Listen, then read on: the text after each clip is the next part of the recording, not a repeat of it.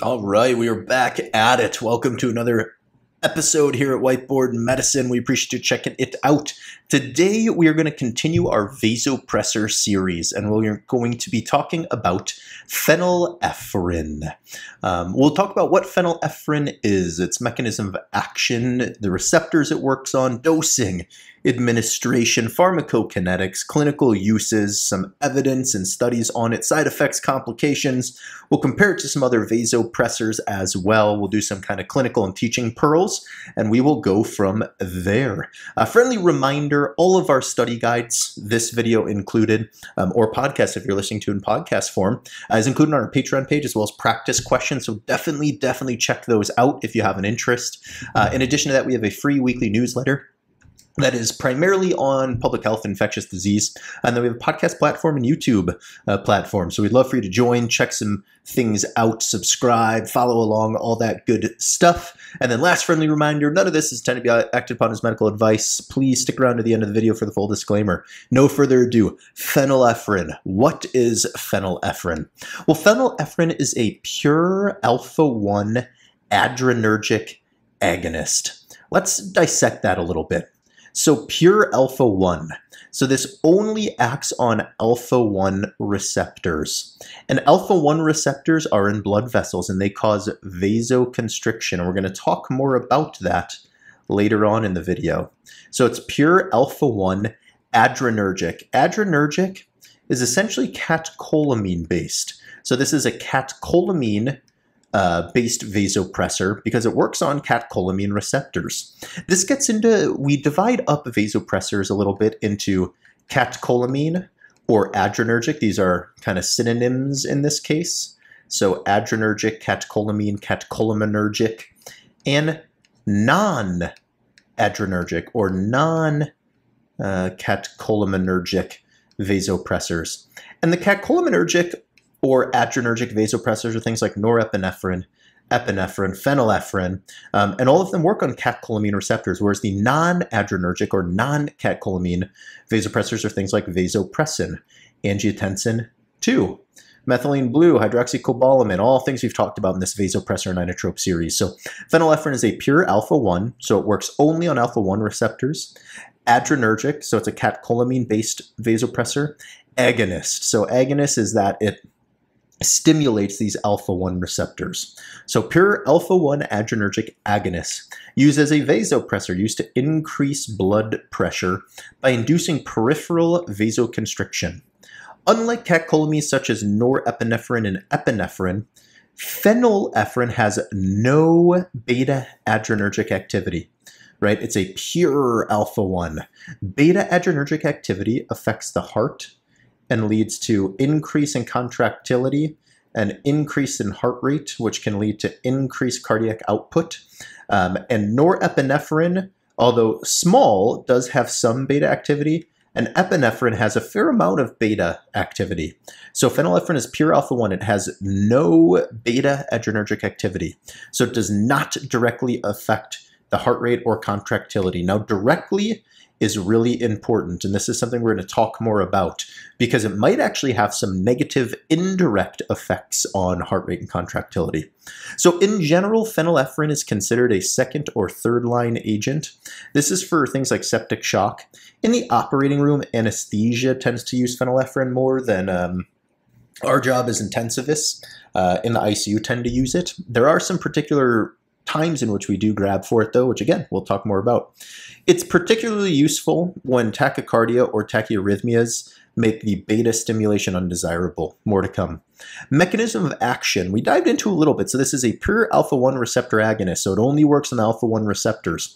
And the alpha-1 receptors are in peripheral blood vessels. That's a blood vessel. There's all these smooth muscle on all these peripheral blood vessels. And the smooth muscle can contract and cause vasoconstriction. So the alpha-1 receptors, when they're stimulated, cause that blood vessel to vasoconstrict. And in doing so, it increases the systemic vascular resistance, which increases the mean arterial blood pressure. So this is a way to increase blood pressure, increase MAP. It does not have any beta-1 or beta-2 activity, so there's no direct effect on heart rate or contractility. But the thing to note here is that since it's a pure alpha-1 receptor agonist, it does increase the afterload. So it increases the resistance the heart has to pump against. And this is without at all increasing the contractility. So this sometimes can actually be problematic because this sometimes, especially in patients with cardiac dysfunction, can lead to a decrease in cardiac output indirectly, right? Because it increases the afterload that the heart has to pump against. And by doing so, sometimes that cardiac output will actually drop. So sometimes indirectly, it can decrease the cardiac output, which can be significant and detrimental in some patients. So dosing and administration, the starting dose is typically 0.25 to 0.5 micrograms per kilogram per minute, with a typical dose range from 0.5 to 5 micrograms per kilogram per minute. This is all kind of soft science, right? There's a whole different range in which you can use. At some dose, it probably does not have much effect giving more, but what that dose is really tough to say.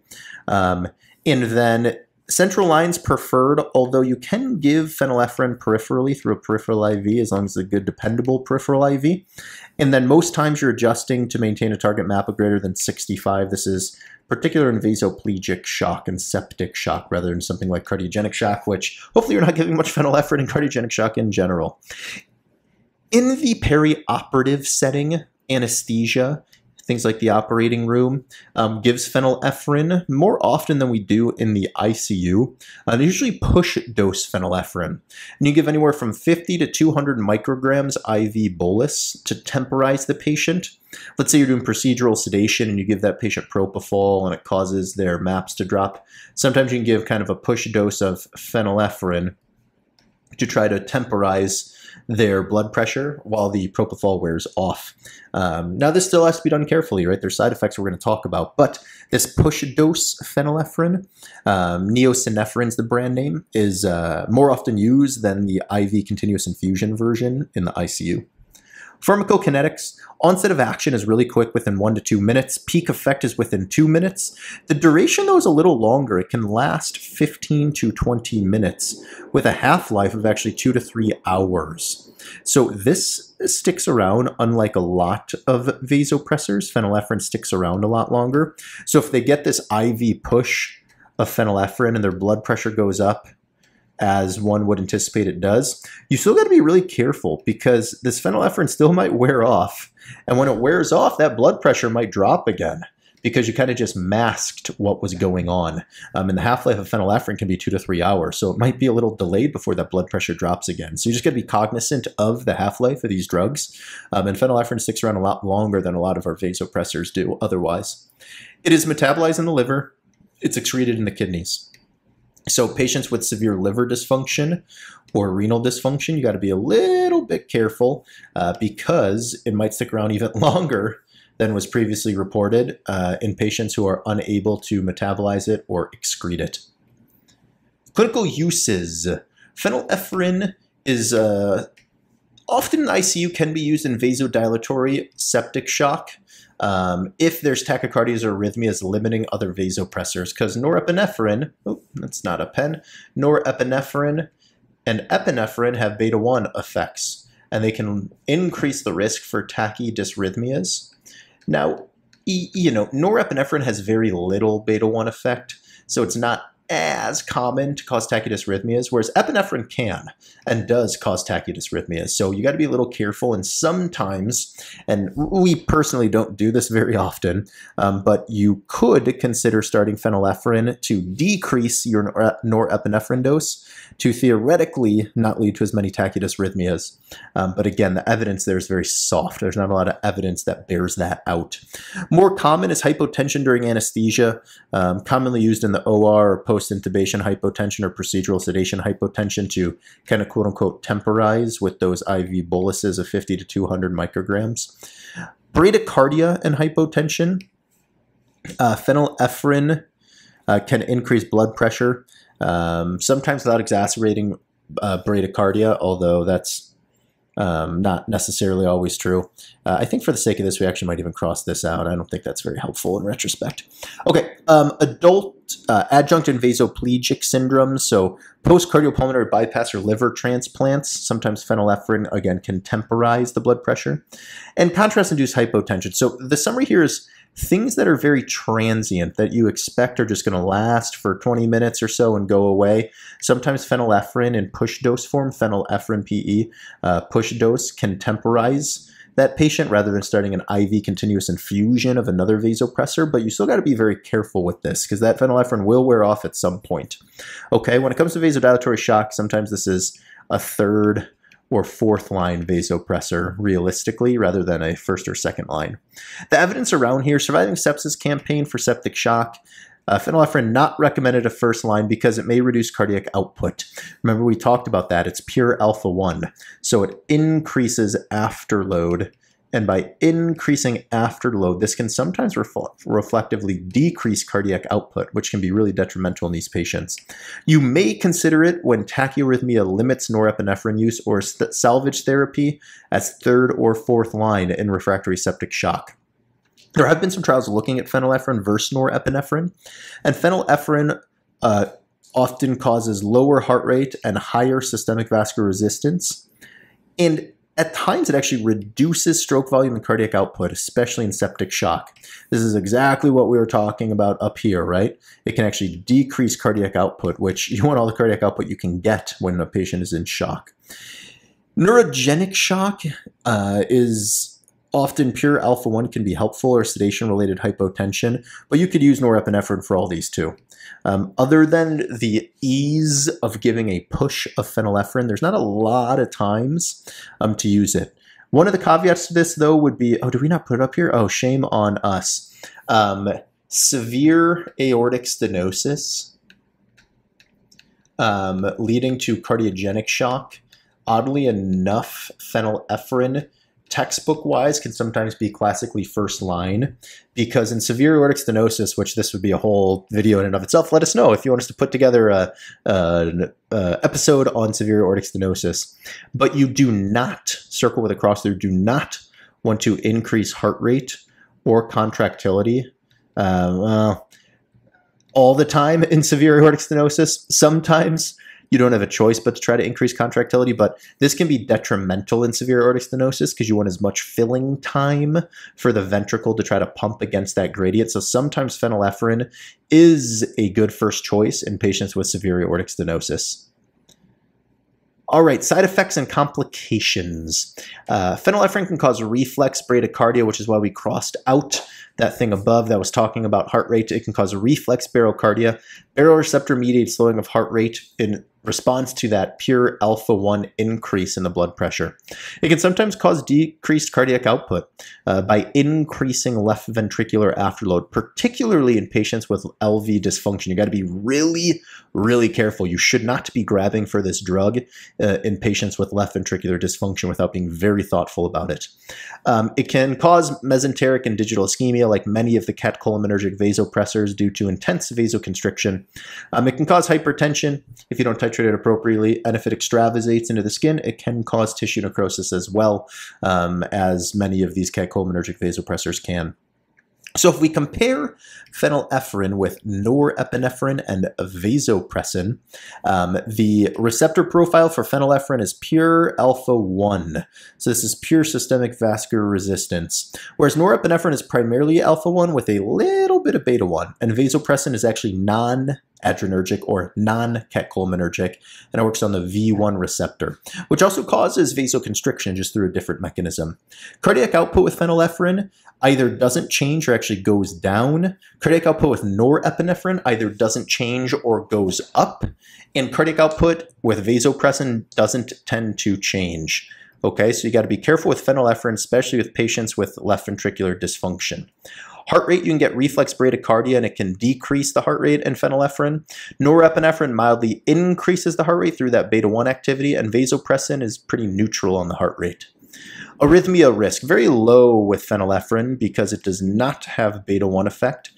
Arrhythmia risk with norepinephrine is mild to moderate because there is a little beta-1 effect, and arrhythmia risk with vasopressin is very low, again, because vasopressin does not have the beta-1 effect. Phenylephrine can be used for hypotension and tachycardia, although this is like a stupid statement. We're going to cross this out too. And then severe aortic stenosis is one of those indications where you can consider phenylephrine, but it's not really first line for anything other than possibly severe AS in certain situations. Norepinephrine is first line for shock, and then vasopressin is usually an adjunct. It's usually second line for septic shock. Clinical summary of phenylephrine. It is a synthetic alpha-1 agonist. Common use is hypotension that we think is going to kind of be transient or brief, that you can give a bolus of phenylephrine for. The push dose range is 50 to 200 micrograms IV bolus. Onset of action is 1 to 2 minutes, although the duration of action is slightly longer. It can last a couple hours. Mean risk is reflex bradycardia. It can cause a decreased cardiac output given an increase in the afterload and tissue ischemia like many vasopressors. There's no mortality benefit. It's not commonly used in the ICU. It's much more common in the anesthesia world. So teaching pearls, consider using phenylephrine when you want to raise the blood pressure but avoid stimulating the heart. Tachyarrhythmias being one of those things, okay? Be cautious in septic shock with impaired left ventricular dysfunction. Phenylephrine may actually worsen perfusion by increasing afterload and decreasing cardiac output. And in perihypotension or any kind of procedural sedation hypotension, procedural, we spelled it wrong, good for us. Push dose phenylephrine is often used to quick onset treat that periprocedural hypotension that can occur. All right, that's all we have for you today. Check out our Patreon page for the study guide and practice questions. Check out our other videos or podcasts, our free newsletter, all that good stuff. Let us know what thoughts, comments, questions you have down below. And either way, stay well, keep learning, and we'll certainly see you next time. Hey everybody, and welcome to Whiteboard Medicine. We appreciate you checking out the video. Here at Whiteboard Medicine, our goal is to create medical education content for all types of interested learners. That includes videos, practice questions, study resources, and much more. We would love for you to join our community by subscribing, hit that bell button. We're also working to build a high-yield Patreon page. It's going to be full of practice questions, video outlines, notes, commercial-free content, and much more. None of these videos are intended to be acted upon as medical advice. Please pause the video here and read this disclaimer in its entirety before moving on.